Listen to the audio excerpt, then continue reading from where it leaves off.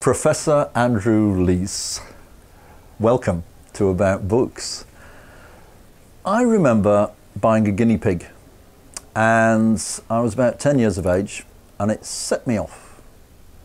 I thought, when I grow up, I want to have a pet shop. Neurologist. How does that work out as a boy? Where does that come from? Can I take you right back and what are the origins that led you in that direction?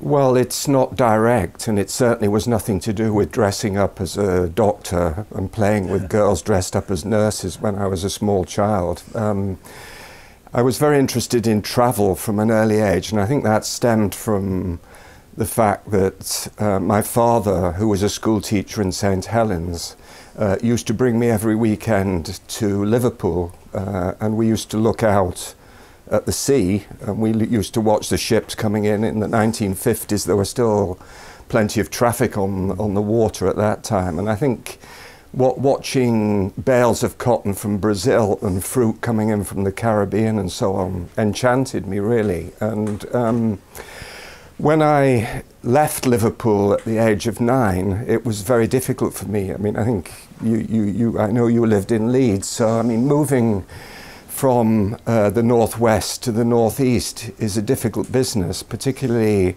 if your father thinks that he's still living in the northwest. So we lived as exiles, really, in Leeds, across the other side of the Pennines. There's a different humour there, wasn't there? Well, there was no humour, really. But, yeah, quite. One thing I learnt in Leeds was how to peel an orange without taking it out of my pocket. Right. But nothing much else. So it was quite difficult. I think it must have been as difficult as moving from Belfast to Dublin, or Dublin to Belfast, and certainly more difficult than moving from Edinburgh to Glasgow. So I found that very difficult, and I retreated into, maybe not retreated, but I got very interested in natural history. And I used to frequent an edgeland on the outskirts of Leeds, Gledhow, it's quite near Roundhay, and I made this my home, so I would spend many hours cataloguing bees and butterflies and recording grasses and watching the skylarks and so on. And then one day in the 60s, Leeds City Council decided that they wanted to build a new council estate on this area of land, and it was all bulldozed away. And I'm beginning to sound pretty wet by these little things affecting me, but it did affect me a lot. And I kind of retreated to my bedroom in the local public library. And I started to read more and more fantasy natural history, books by the Victorian naturalists on travels to the Amazon and so on. And I became very wrapped up with the Amazon forest and the rainforest. And I really wanted to become the next David Attenborough, really, and escape to take a boat from Liverpool and not come back. What was your parents thinking, really, in pushing you towards medicine rather than... I mean, they thought there was no jobs in natural history, was one thing. I mean, in those days, yeah, safe job, and of course, respectable profession, I suppose, those kind of things. Can you describe the medical world that you found yourself in? I found it difficult at first. One of the things at the interview I said, as well as the natural history, was that I was asked why I'd chosen the Royal London Hospital as opposed to the other 11 London medical schools, you know, there's Guy's, Bart's, St Thomas's. And I remember saying that it was close to the port. And this kind of raised a couple of chuckles amongst a couple of the people interviewers. And as I was going out, I saw these two people sort of smiling conspiratorially with one another, and I didn't know whether that was going to be a good sign or not. But anyway, I got in, and in those days it was very different. The interview was very important, and if they liked you and they thought you were going to be a good doctor, all you had to do was pass your A-levels. You didn't have to get 3 A's at A-level, as it's now all done on A-level grades now. So I got in, provided I didn't flunk my A-levels, I was in. Okay. You know, so I wasn't under, I wasn't under pressure to So when I found it difficult at medical school at first. I mean, I missed the north a lot in London at that time, although it was the swinging 60s by that stage, King's Road. It was very trendy and so on, and there was plenty to do.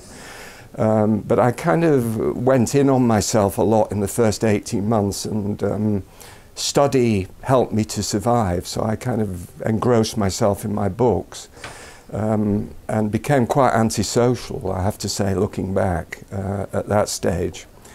And then later on, when we got onto the wards, again, I found it really quite difficult. I found that coping with suffering, dealing with the realities of medicine, difficult.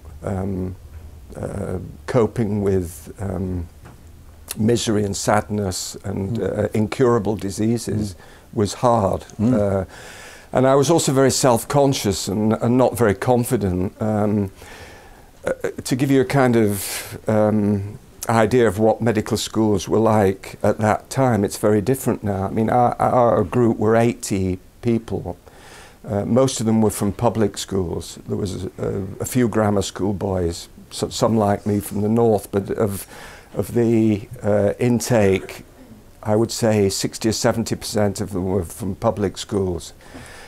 We had only 6 girls out of an intake of 80, and there were no black students at all. So that was the kind of setup. Many people got in because they were good at rugby. Many people got in because their fathers were doctors. And at first it didn't bother me too much, but then when I got on the wards, I began to, you know, some people would take the piss out of me for my accent, which you may think is not particularly strong now, but I had flat vowels, and I found those kind of things really quite difficult. I also found some of the things which actually were going on in the hospital quite difficult to deal with too. So, for example, we would be allowed to do vaginal examinations on anaesthetized women without their consent. This was standard practice at that time. We were told... what was the thinking behind that? It was just standard practice. I Right. mean, you know, it was a teaching hospital. Yeah. So people who were admitted to the hospital understood that there were medical students there. Okay. But the consent was not implicit at the time. So, and then, you know, as medical students, we'd be told, oh, go and look at the gastric cancer case at the end of the ward. You know, so that's how you'd refer to the case. And in the medical, the doctor's mess and the student's mess, you know, we'd talk about patients as crumble and things like that, patients who were elderly and you couldn't do much about them. So I was quite sort of sensitive to some of those things,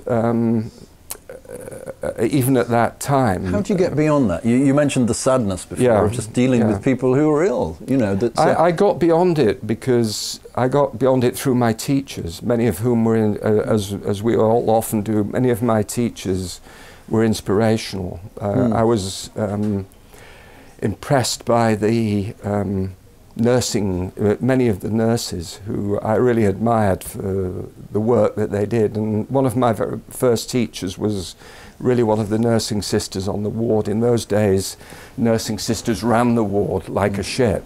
You know, it was not like it is now. They ran the cleaners, they ran the domestics, they were in charge. You had to ask their permission to even go on the ward to see patients. So it's a different world now, but that was how it was in those days. And of course, they knew much more medicine often than the doctors. But some of my teachers were really, I mean, powers for goodness. And I've never really regretted becoming a doctor, although in every day that I practice now, I still doubt what I'm doing. I doubt what I'm doing is always right. I question my decisions. And I still do that even now today. But the brotherhood of medicine I enjoy and like. And the collegiate nature of it has always been something that I've really, really enjoyed. So I don't have any regrets, but it was at that time in my second and third clinical year, and of course this was the time of the counterculture, the Beatles, the King's Road, the Summer of Love, '67. So there were a lot of influences that even got to medical students. Of course, medical students were always a bit separate from the rest of the university in that we were doing apprenticeships and we weren't necessarily always exposed to all the cultural influences that most people who go to university were. But nevertheless, it got through. Was it the world of Richard Gordon?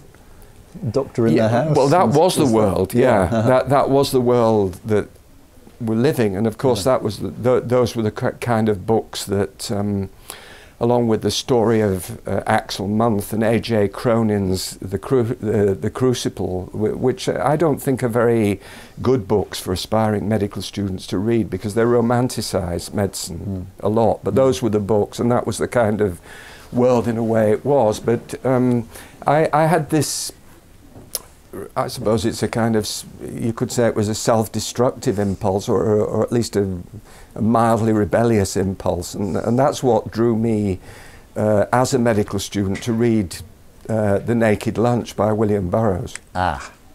Now you mention in your book, Mentored by a Madman, that neurologists prefer their own company. You chose not to be entombed, and do you think that is partly by your involvement with William Burroughs, or him coming into your world?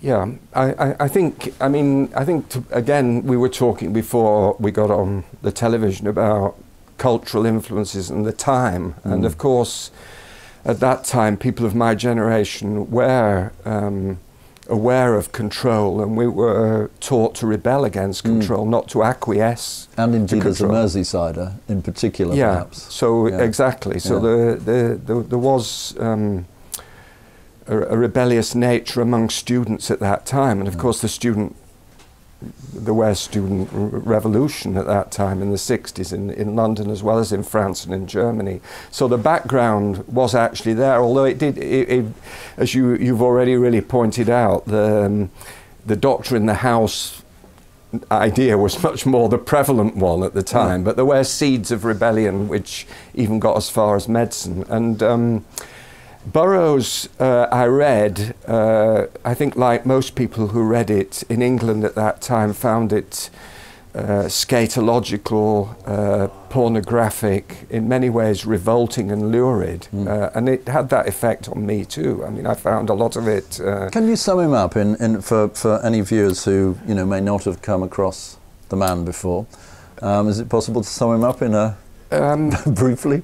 Well, I think, what he taught, The Naked Lunch is a sort of picaresque journey, a stream of consciousness, which Burroughs himself said that you could take the individual chapters, drop them on the floor, shuffle them, and read them in any order you wanted. So this is clearly not a standard novel. So I read it very much like a surreal stream of consciousness. And what was its saving grace for me at that time was, first of all, it begins, it's got a kind of gangsteristic feel to it at the beginning. So he was influenced by gangster writing, Chandler and Dashiell Hammett and so on at the beginning. So it begins with a very arresting beginning, but I think what made me read it most at that time was the character of Doc Benway. And Burroughs writes a lot about doctors. In some ways he wanted to be a doctor and he started to study as a doctor, but Doc Benway was a parody of the doctor. In fact, he was an antithesis of a good doctor in many ways. He experimented on patients for his own scientific interests of mind control. But some of the sketches and routines were very, very funny. And one of the sketches reminded me where Doc Benway is removing an appendix on a ship.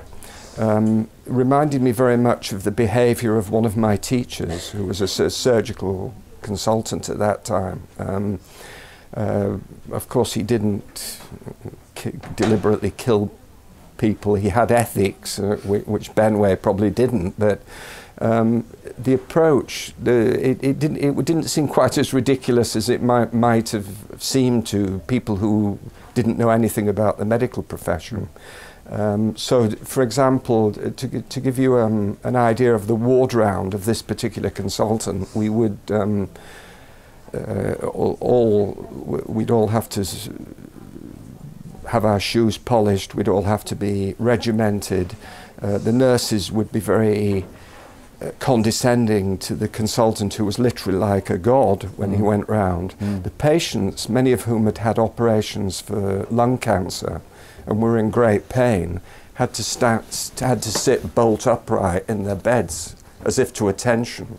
He never spoke to any of the patients. He would whisper a word or two to one of the registrars and then pass to the next patient. So the patient never had any direct contact with him.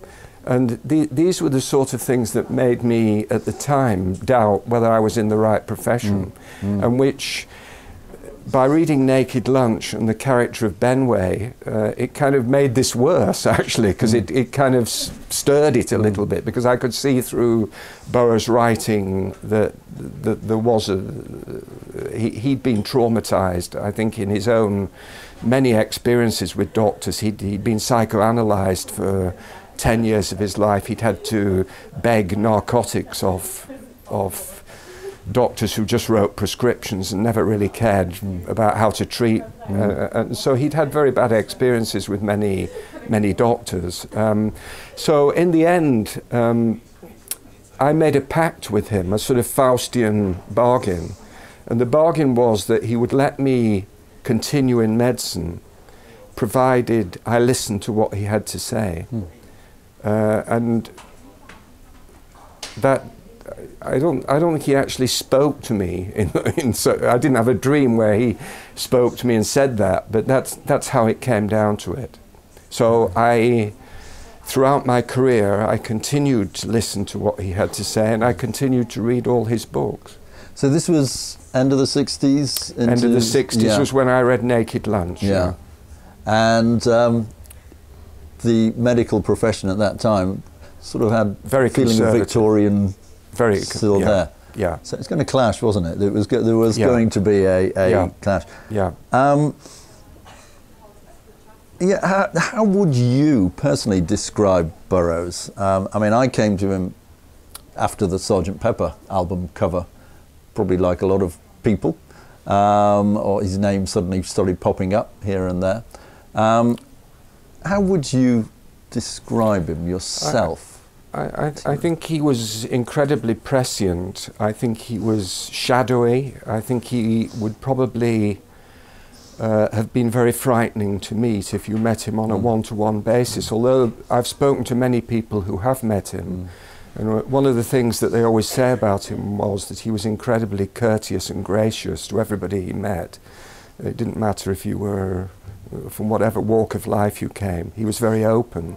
And I think that's what the beat philosophy taught all of us, and that had a great influence on, for example, the Liverpool poets of the 60s. So Liverpool was influenced by the beats. Of course, Liverpool was influenced by everything that came out of America, but it was, I think it did have a big influence on this city, and the openness to people coming from all, it's a kind of natural democracy which doesn't really exist in many places. It exists used to exist on ships, but it doesn't exist in the real world now.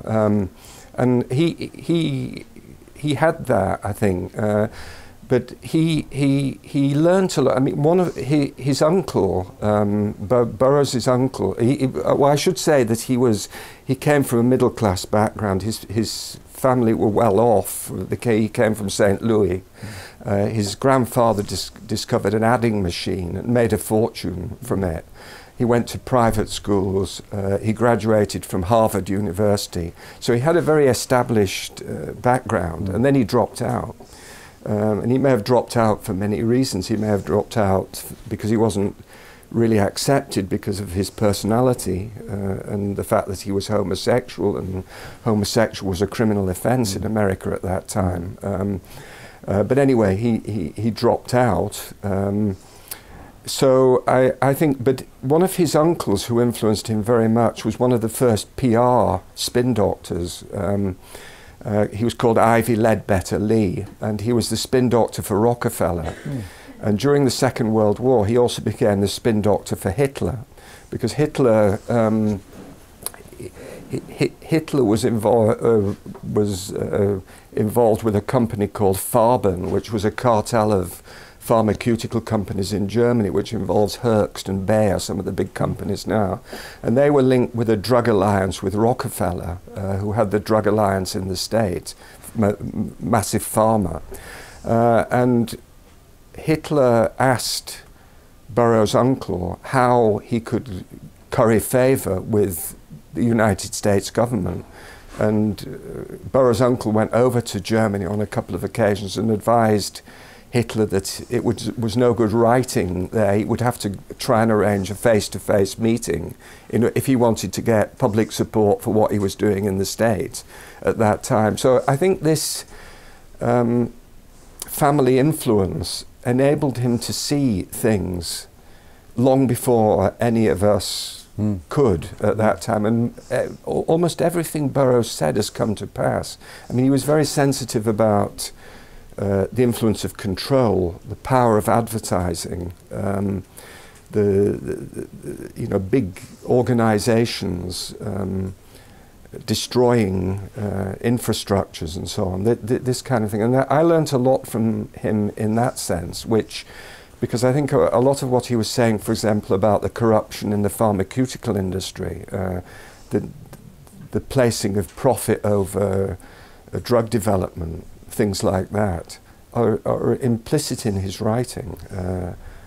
So I came to see him as a voodoo. You're asking me how I saw him. I came to see him as a kind of voodoo scientist and a prophet, rather than just a writer. So you have this awakening, but you're a young man in this profession, the medical profession. I mean, that must have been a dangerous position to be in when you start thinking differently to what is the norm at that point, due to him and due to the times, really. How did you decide to carry on from there? Well, I split myself in half, basically, and I think this is something which many doctors have to do. I mean, the art of healing and the pastoral aspects of good doctoring are one thing, and Burroughs had nothing to teach me about that. In fact, James Grauholtz, who was his close companion and lover for a period of time, who very kindly wrote the foreword for my book, said that many of William's friends were relieved when he dropped out of medical school, as they were certain that if he'd continued in it, he would have killed many people. So he's got really nothing to tell anybody about how to be a good doctor. But I'd made this pact with him, and what he had a lot to tell me about is how to do research and how to find new cures or look for new cures for devastating, incurable illnesses. So I kind of split myself into two bits. And I think if you talk, doctors are never proper scientists. We're really more artists, but we're encouraged to do clinical research and try to find better ways of understanding the diseases that we treat and look for cures. And if you talk to most scientists, they will tell you that to be a good scientist, you have to be anarchic. Science is anarchic. And if you make a big discovery, you should expect that nobody's going to believe it. And you have to have the strength and the conviction to take through your beliefs, even when you know you're going to get a great deal of resistance, and you have to take risks. So to follow process, even the academic, so in my book I don't just criticize the pharmaceutical industry. Everybody criticises the pharmaceutical industry, but it's other organisations which are just as much to blame. The government, who don't really sponsor drug development, they leave it all to private enterprise. The universities who are submerging why in does paperwork. the government do that? I don't know. Money? Money, probably. Yes. And, for example, I mean, just to give you an example about that as a problem, for example, in my field of research in Parkinson's disease, over the last 3 or 4 years, several drugs have disappeared suddenly from the market. These are because they're what in the pharmaceutical business are called mature products. In other words, they're old drugs. They sold for 10p for a month's treatment, very cheap. So there's no profit to be made out of them, but they're still very useful drugs. And so these drugs suddenly mysteriously disappear from the market, and patients with Parkinson's disease can no longer obtain them. Now, the government does nothing. It's left to the retailers, the pharmaceutical industry to provide that. And if it disappears, it disappears. So, you know, I'm really, I suppose, giving you one example of where I think the government could be more proactive, not necessarily in providing loads of money for new drug development, but at least making sure that the legislation makes sure that the pharmaceutical companies continue to guarantee supplies of drugs that we know are effective and useful. And then the university, as I say, the bureaucracy within a university is stifling now. I mean, if it's taking us 3 or 4 times longer to do a clinical trial than it did 20 years ago, because of risk-averse society, draconian ethics committees, so research and development departments, which is of course not just pervading a medical scientist's life, it's pervading all our lives. And we're all having to live with this. And who do we blame? Well, there's maybe we should blame ourselves for letting it happen. I mean, that's maybe who we should blame. But certainly medicine is now controlled by lawyers. So lawyers set the agenda now as to what we can do and what we can't do. And I think that may be why in my field we haven't made as much progress in finding a cure for Parkinson's disease as I hoped we would have done when I started off 40 years ago. This bureaucracy has come in during your lifetime, do you feel, and grown? Oh, massively. It's changed dramatically. When I became a consultant in 1982, which was incidentally on the very same day that William Burroughs came to Liverpool for his first and only visit. He came with the Real Academy. He did a gig at the Hacienda Club in Manchester, and then he gave a reading here on Mount Pleasant in a hotel that no longer exists, and at a bookshop that sadly no longer exists called Atticus Bookshop. You may remember it. He did a signing there.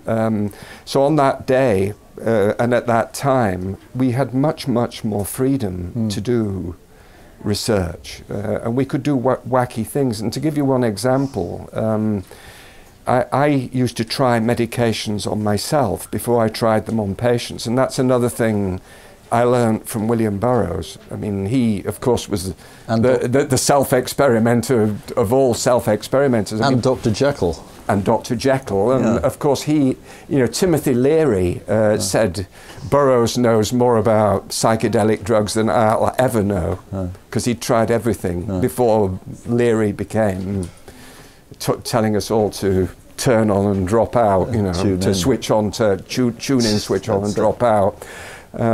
So he knew, and we used to be encouraged to try the drugs before we gave them to patients. Now how did you make that decision? Because that's to me it was alarm bells are ringing, aren't they? Well, that's one of the arguments now that's given. Ethics committees will now say you're putting yourself at unacceptable risk, and it's very dangerous.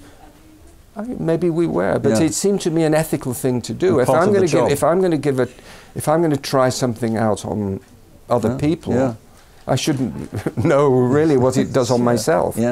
But the culture has really changed now. So it's considered subjective, biased, statistically irrelevant. Many of the scientific journals will not publish a self-experimentation project. So it's gone underground, actually. What's happened is it's gone underground. So a lot of psychologists are testing drugs away from the the And self-testing had been, been the norm, really, hadn't it, for forever? And things like many of the mavericks who have made major discoveries in medicine did it through self-experimentation. I mean, it's got a noble history in medicine, but it's being rubbed out by society's opinions about things now. Parkinson's disease in particular, what led you into that area? I think, in the 60s, when I did my first house job at St. Stephen's Hospital, so I did my training in the East End of London, which was in that day Cockneys were in the East End. There's no Cockneys left in the East End now. They've all moved to the south of Spain or to Essex, the ones that are left, but the Cockneys have gone now. But I did my first house job in Kensington. It's West End and East End. It's a very different clientele, and an average night on call would be 6 overdoses and 1 elderly lady with a heart attack. So people were dropping acid, taking drugs, and we got a lot of self-poisonings in at that time. So it was a bit frustrating when you were trying to learn medicine. But I had the good fortune during that job to try a new drug that had just become available for the treatment of Parkinson's disease called L-Dopa. It's an amino acid that's present in beans, and it is used to replace the dopamine deficiency which is present in the brains of people with Parkinson's disease. And Parkinson's disease in the 60s was a death sentence, so that people were terrified of getting it. Doctors were frightened to tell their patients that they'd got it, and this was an incredible advance. The tragedy is that L-Dopa, 50 years on, is now still the best treatment. So we're still using that drug.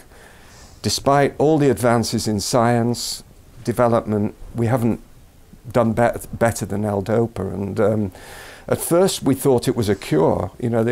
So people, it produced Lazarus effect. I mean, people who were shaking, quaking in a wheelchair, dependent on their families for everything, dressing, feeding, bathing, could get out and live independent existences again. It was as dramatic as that. It was really an amazing thing. And we thought that that would continue. Now, unfortunately, it didn't, and some of them people who are watching this may have seen Oliver Sacks's film Awakenings, which was partly the story of a group of people with Parkinson's disease who received this drug and did brilliantly for a while, but then side effects developed later.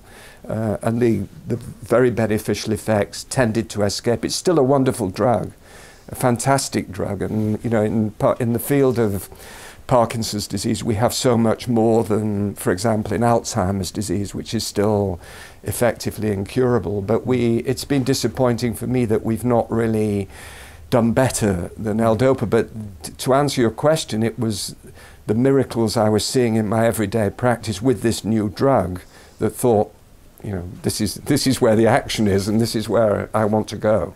Speaking of where you want to go, the Amazon beckoned. What was your thinking as you headed off up the Amazon? So I've told you already that my original interests came from botany, natural history, and I read the Victorian explorers, Richard Spruce particularly, who spent 17 years walking through the Amazon rainforest collecting flowers. So that was solidly there. Richard Spruce also taught me that you need to also understand and learn from the indigenous people of the Amazon, who are really the guardians of a public library of knowledge. And that, you know, the Amazon has 60,000 plants in it. And as scientists, we can't possibly study 60,000 plants with pharmacology and chemistry. It's going to take us forever. It'll never happen. But if we go and study what the local people have learned through their, well, actually they believe that they learnt it from their ancestors who came from the Milky Way. The cosmic theories of many of the Amazon Indian tribes are very, very advanced. I mean, they believe that we all came from outer space, and they were brought to the Amazon, and they had this ancient knowledge came with them, so that they didn't learn by trial and error. So through reading Spruce, I got this feeling that, you know, we should listen to what the Indians know about medicinal plants, because it'll be a fast shortcut. We can't test all these things. So you know, this was a thread through my ongoing research. But when I got to 60, at the age of 60, I began to tread water, and I began to run out of ideas.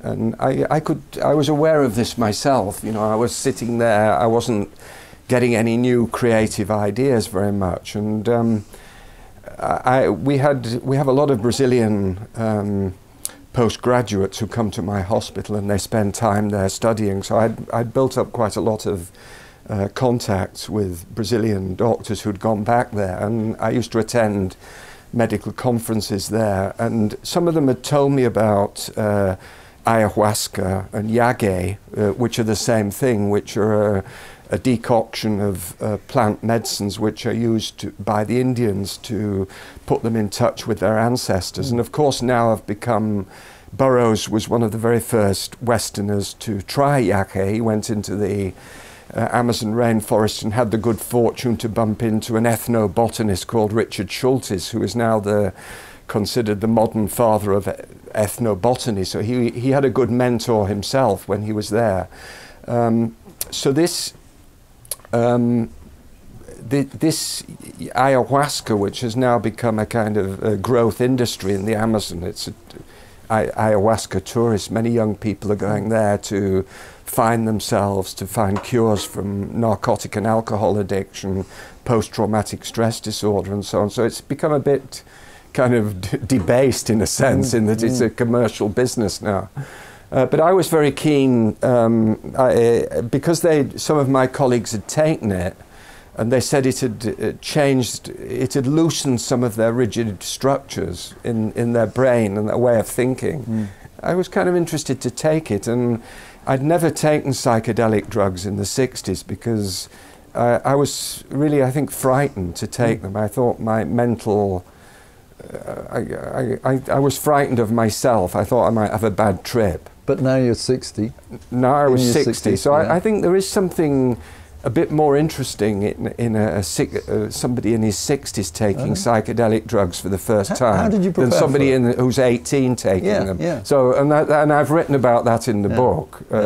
And I think it did, I mean, of course it's easy to, I'm not going to bore any of the viewers of Bay Television with what my trip was like, because I know that's forbidden. Anybody who's a regular tripper telling everybody about what coloured lights you saw and so on. But it did change my way of thinking, and it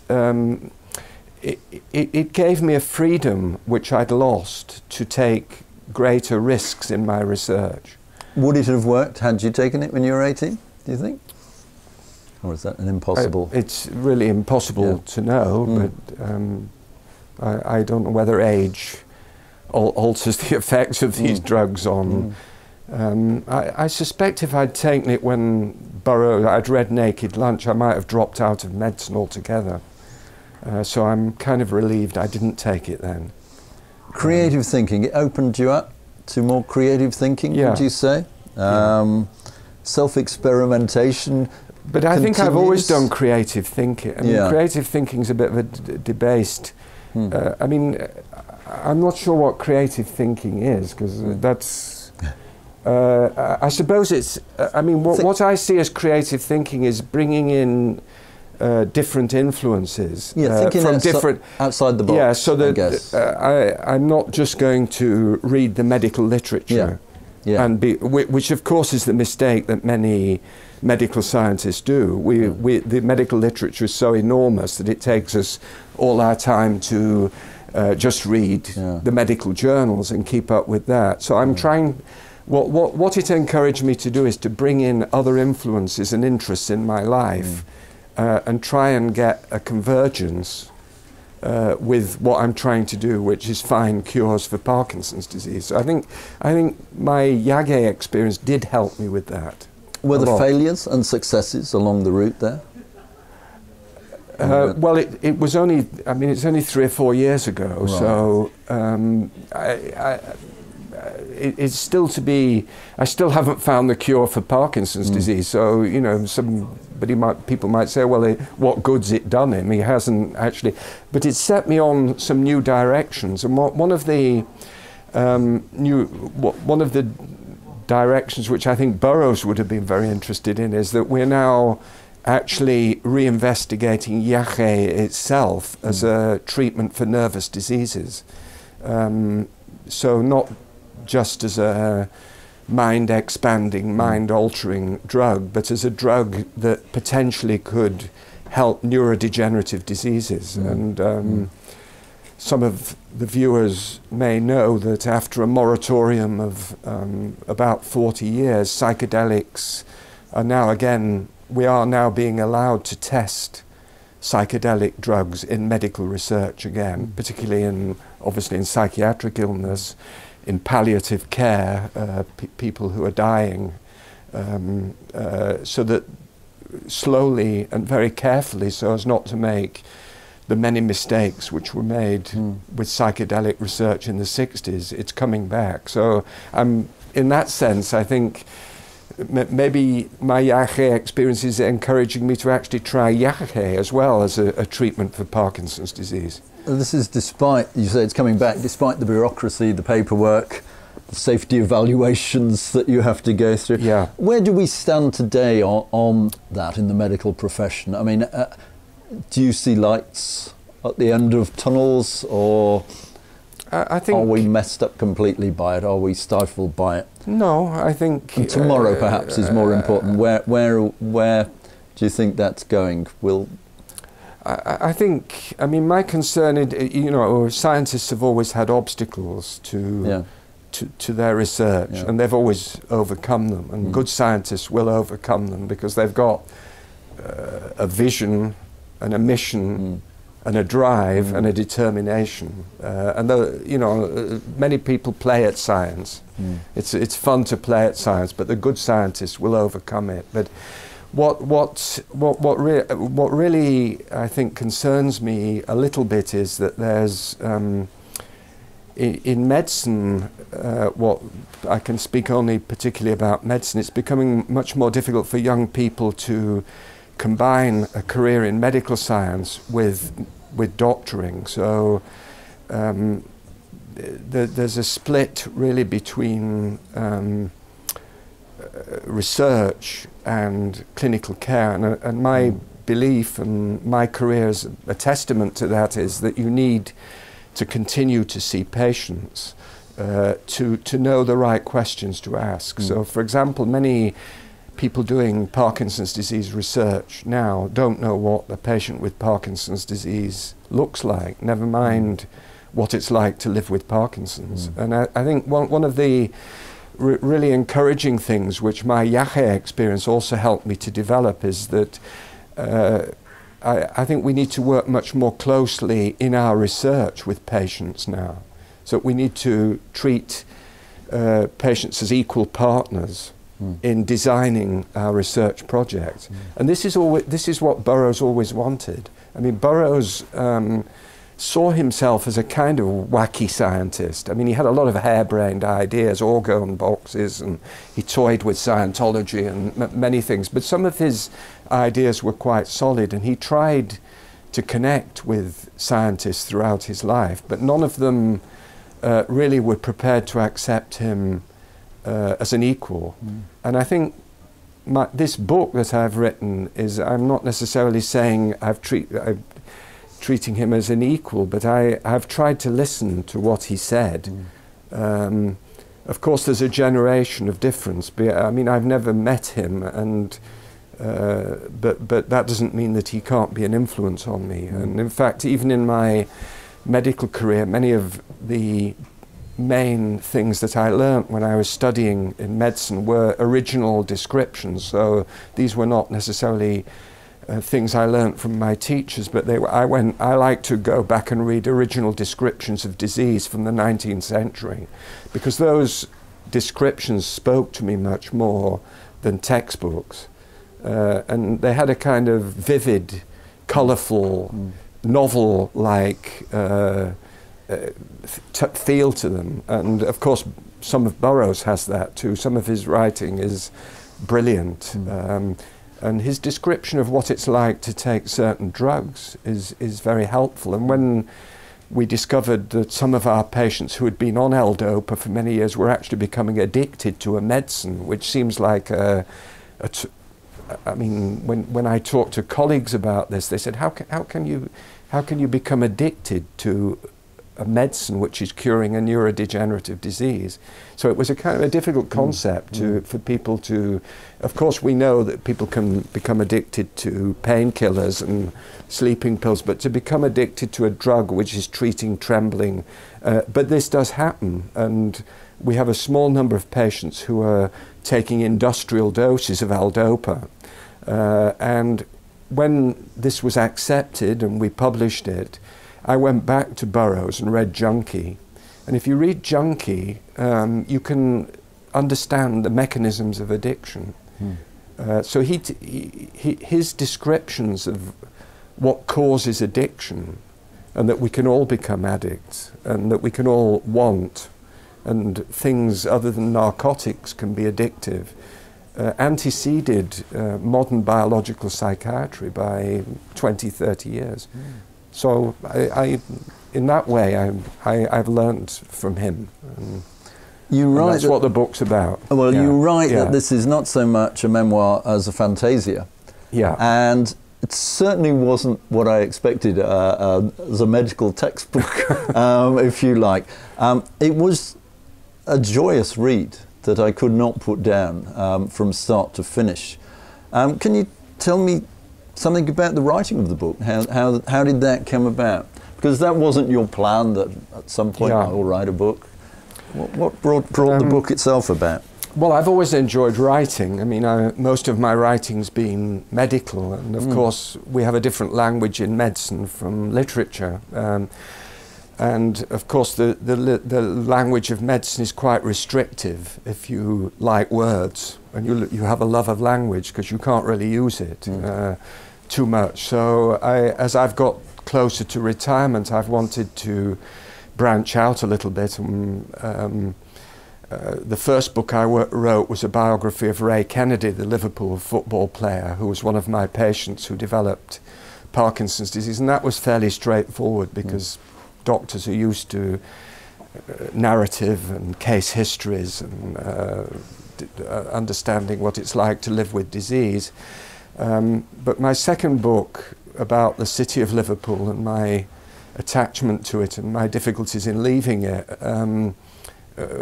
was a bigger jump, and this one's been more of a bigger jump too. I was mentored by a madman. I think I would have been frightened to write 10 or 15 years ago, when I was at the peak of my career, partly because I might have been considered a dilettante or a bit of a wacky individual by conservative colleagues. And I told you already that I am pleased to be a member of the medical profession.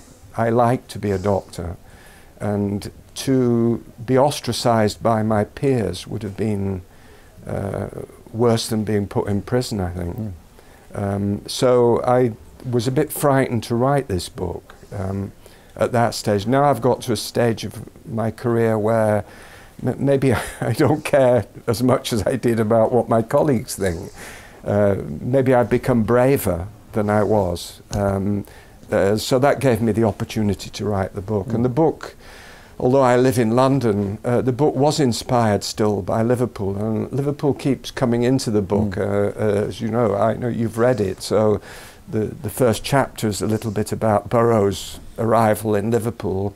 The preface was written in the Hargreaves buildings, where I usually stay when I come to Liverpool. And the idea was first spawned, I think, in my head by a discussion with some friends in Liverpool on Smithdown Road in a cafe called Cafe Kerouac, which was run by a guy who sadly just died, who was a great fan of the Beats. And we used to talk about our own interest in the Beats and so on when I used to come up to Liverpool. So there is a Liverpool touch in this book, although it's, of course, it's not a book about Liverpool really at all. No. Yeah. The book is out. What kind of reaction are you getting, particularly from your world, the medical world?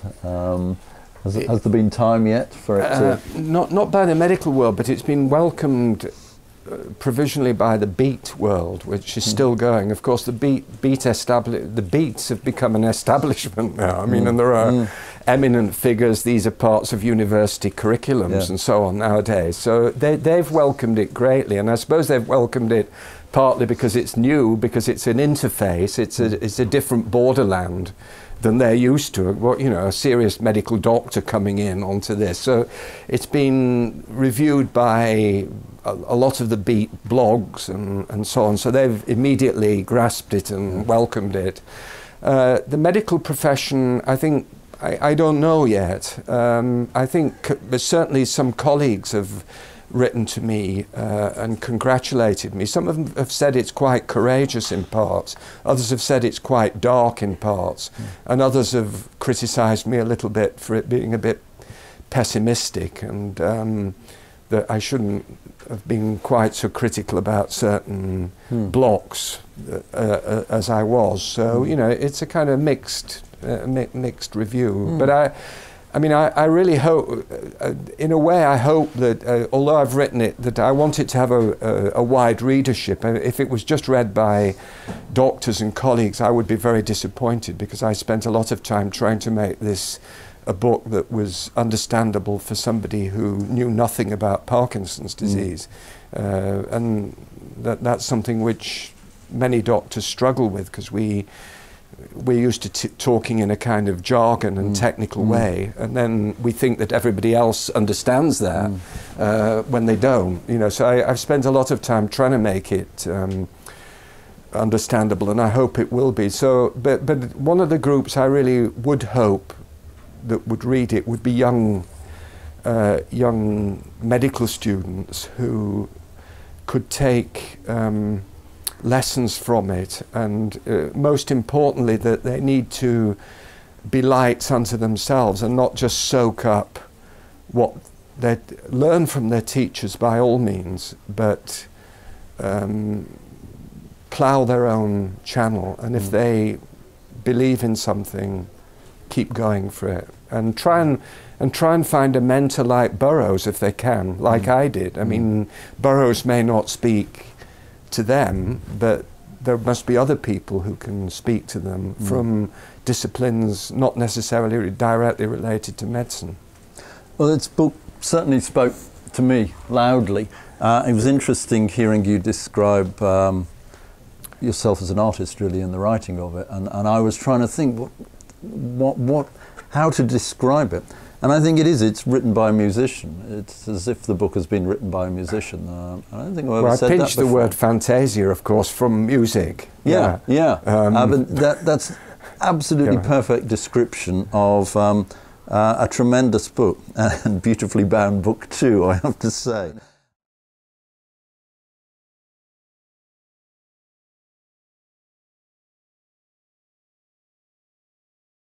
Andrew, Liverpool, the Hurricane Port, another fantastic read, I have to say. How did the book come about? Quite different to Mentored by a Madman, but of course tying into your life very much so. What are the origins of this book? Well, I think it was an attempt by me to get Liverpool out of my system, but it failed, unfortunately. That was really the driving force behind it. Yeah. But I wanted to exorcise this preoccupation with trying to bring everything back to Liverpool. How interesting, because you left Liverpool as a young boy. A very young boy, yeah. But it's remained with you. Yeah. It remains with you. Yeah, yeah. And it remained with me as a sort of dream of being an intergalactic highway. So not only could you take ships to every part of the world in the 50s, but I began to believe that you could actually take spaceships to different places. Well, it's the centre of the universe. And that's where, of course, William Burroughs came in a little bit, because he saw the salvation for the human race of leaving this earth. And as many of his ideas were very prescient, and I think he may well be right about that too, as space travel, you know, the only hope for this earth may be that we all take a spaceship somewhere, you know. And maybe from Liverpool, you know, maybe that'll be the centre of the universe. It has been known as that, hasn't it? Exactly. Allen Ginsberg, and Let's go right back to your childhood. You mentioned a little bit about it before coming down to the docks. Liverpool's home for you?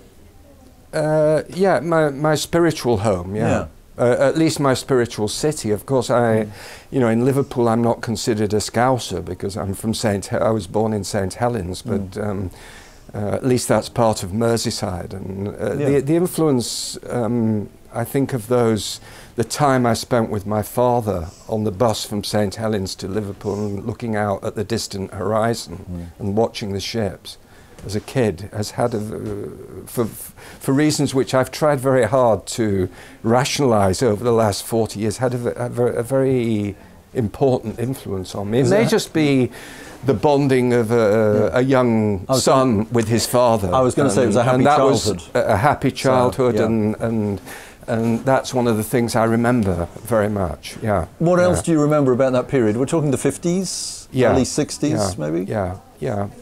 What's happening in this city at that point that you're aware of? I remember it being very frightening to me, coming from the little town of St Helens with these huge black buildings, sooty black buildings with gulls flying in the gaps between the buildings, and full of the streets, not like now, full of people. I mean, I remember it being a very bustling city, a busy city. And I also remember actually people talking to me in the street, which of course was, when I moved first to London, was something I greatly missed much later on, and when I went to university in London. So the strangers would come up and talk to my father, and you know, and then they'd have a few words with me too, and I remember that. So the city fascinated you? Yeah. And has remained a fascinating place? I think especially the docks fascinated me, really. And yet you went from that to Leeds. Yes. And of course this is pre-Harvey Nicks days in Leeds. Yes. When it was the epitome of grim up north. Yes. I think. Yeah. Because I remember Leeds those days myself.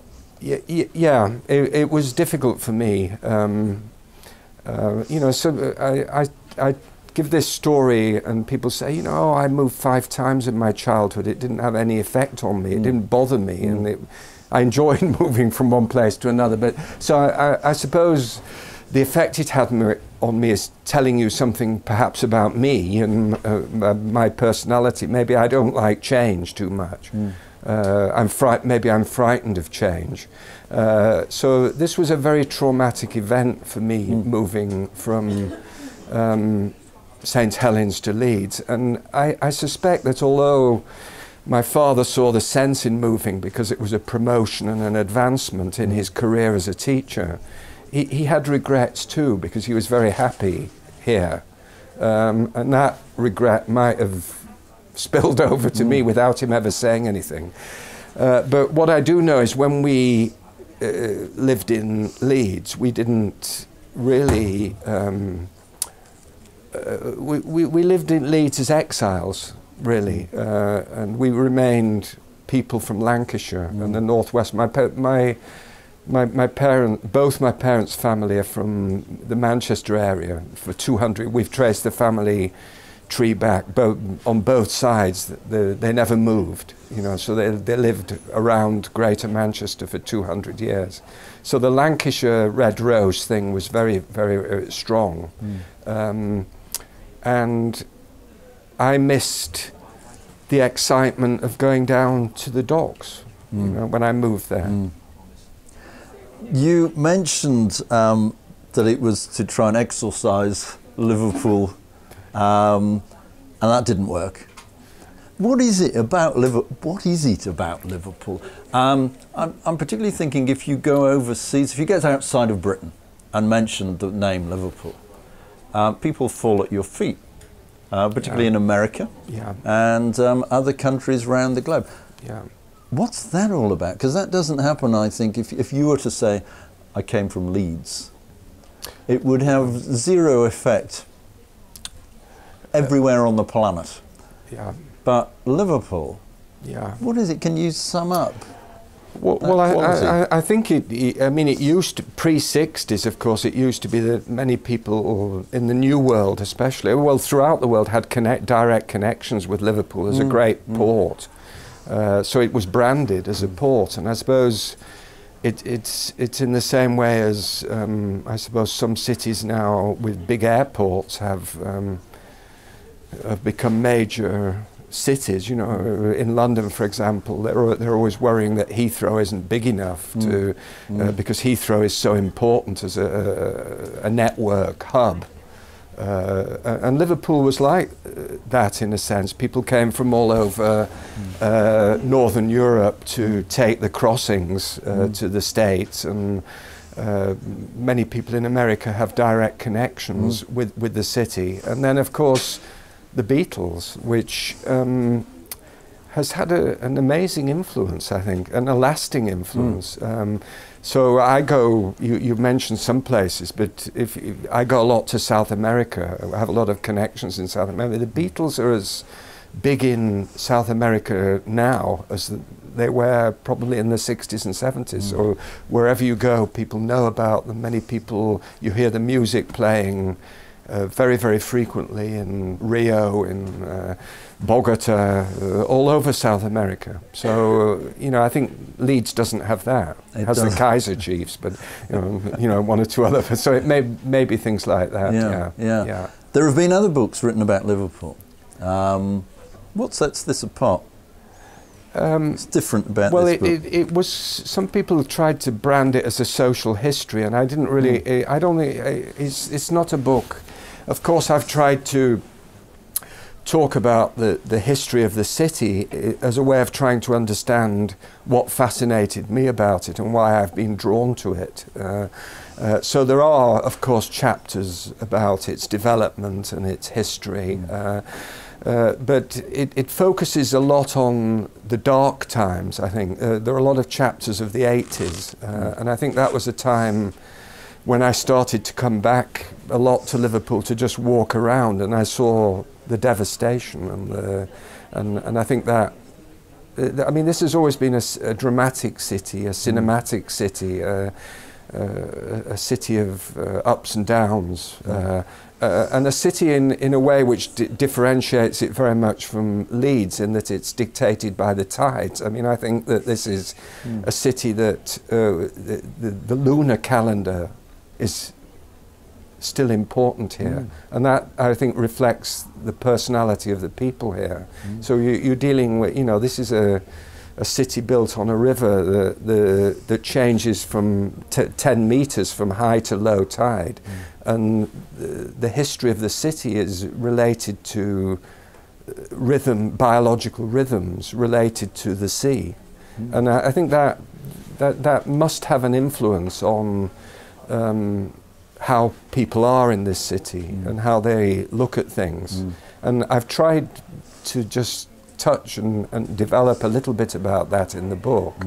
Why that should be, what are the differences. And you know, that's one of the things that I see as important about this place. It's been a place of comedy, music. Yeah. What makes those two, well, the arts really, what makes those stand out in this place more than your normal city? I think drama is in the blood here. Talking is, of course, something that Liverpool people have even been criticised for by some people who don't really understand the importance of talking as a way of communicating information. So you know, there's those sort of things, and I think you know, I don't think, I wouldn't wish this on anybody, but I think deprivation encourages the arts too. So I think in these difficult times over the last 40 years, which hopefully the city's coming more and more out of now, that has helped to inspire art to a certain degree. And of course, you know, laughing at misery is one way of dealing with it too, isn't it? So this is one of the reasons why it's always said that comedy is so strong in the Northwest generally. I also think, you know, the mix of people is important. You know, the Irish influence, the Welsh influence. These set Liverpool apart a little bit from the rest of, even from Manchester, which of course has these influences too, but I think there is a difference. Yeah. Well, the time you were growing up, of course, it was a blitz city. You know, the regrowth hadn't started, wouldn't start for many, many years. Do you think that had an impact on Not really. I remember when I used to come with my father, I remember seeing wasteland and bomb site, areas of the city that were devastated and bombed. But of course it was post-war. I also remember, I mean, it was an important thing was at that time was sugar. And sugar was a luxury at that time after the war. You know, it was rationed and everything. But so sugar, I remember things like buying treacle in Liverpool, but tins of treacle, black treacle, and putting sugar on bread and having it as a sandwich. And this city came, I mean, in a way came to be associated for me with sweetness, not necessarily light, because I saw it as a very dark city in many ways. But there was this sweetness, and with sweetness is there's an exotic aspect of sweet. You know, it's forbidden. It's naughty but nice, and I think that in a way that's what Liverpool is. It's naughty but nice. Yeah. So, and I linked it with sugar, and of course, and I remember with my father one day we watched molasses being brought in from, actually it was from Brazil, which sugar coming in from Brazil to the Tate and Lyle factory on the from Huskinson Dock on the Tate and Lyle on Love Lane, where the Tate and Lyle refinery was, and I kind of made this link with sugar somehow as well.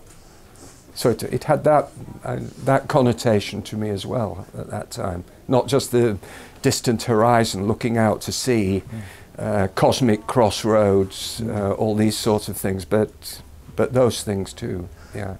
You mentioned danger and sweetness and danger. Life. Yeah. The pool of life. Yeah, exactly. There we go. Yeah. As a neurologist, what's your take on Liverpool thinking? You mentioned the tides coming in and out, which I think is absolutely fascinating, having a reaction on the people of the city. As a neurologist, studying the Liverpool brain and nervous system, what do you make of it?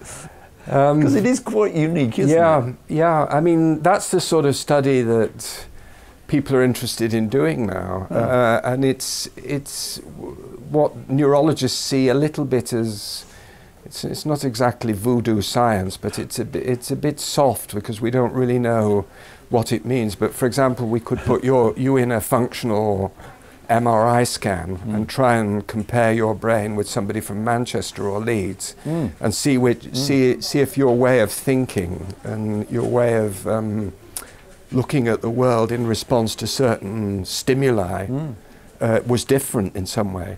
So it's very exciting, and you can see why this is taken over from philosophy in universities. This kind of neurophiliac approach to things, because it is so interesting.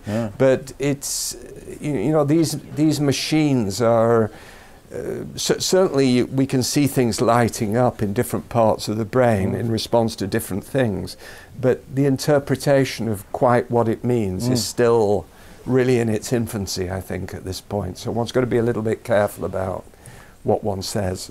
There's a universe in there, and then some, I guess.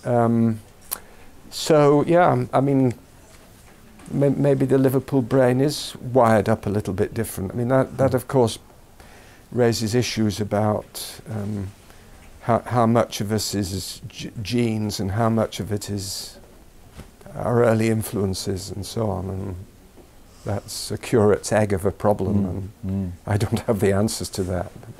We follow Liverpool from the Vikings through to today. How do you see the future of the city? Well, it'll be, life. Cities change. They're not, and there may be many cities within a city. If we look carefully within Liverpool or with any city, clearly it's not going to be one of the great ports of the world anymore, and maybe sea transport will get less, I don't know, in the future anyway, but so it's got to find new ways of reinventing itself. Well, it's got to move on. How will it move on? Well, I personally hope it will continue to be a centre of the arts, literature and culture. I mean, that would be my hope for the city, that money could be found to develop that, and so that it becomes, well, it always has been, but its creativity and innovation is encouraged, and everything isn't moved to, in that aspect, moved to London like the Beatles had to do, for example, so that could actually be developed here. I mean, what I see when I walk around is, of course, it's become, the cruise liners are back now, which is good. I mean, that's good. Many people have sentimental memories of Cunard and so on here, and it can't be bad. I see increasing tourism, which could be good. I mean, if it brings money to the city, that could be good, provided it's managed properly. And I see thousands and thousands of students here. It's become a place of education, which is good and should be encouraged. I mean, there's nothing more important than education. So it's also, I mean, look, from a medical perspective, I also see it as a flagship for the National Health Service, because I think, although not all the major innovations in medical science are happening in Liverpool, there are some, but it's probably no more than its share. I think the dedication to the National Health Service here is much stronger than, for example, in London. I mean, there's a much greater commitment to making the NHS work here than I see in London, where we're being slowly taken over by private medicine and private healthcare insurance gradually. So I would hope that it continues to be a place for health, and health, so that people are all treated equally. That you're not going to have 2 or 3 levels of healthcare depending on your income. That everybody's treated the same. Yeah. Amen to that. Yeah. The future for you. Liverpool has you. Obviously, it's got you for life. Yeah. Writer. More writing in the works. Yeah. I'm going to write. I'm going to develop this theme of sugar, I think, and Liverpool as candy town. That's a book I'm going to do next. I haven't quite worked out how I'm going to do it, but one idea might be that there's a sugar lump with something on it, and the sugar lump is not necessarily what you think is on it. It won't be stated what's on this sugar lump. And when you take this sugar lump in Liverpool, you start to see things.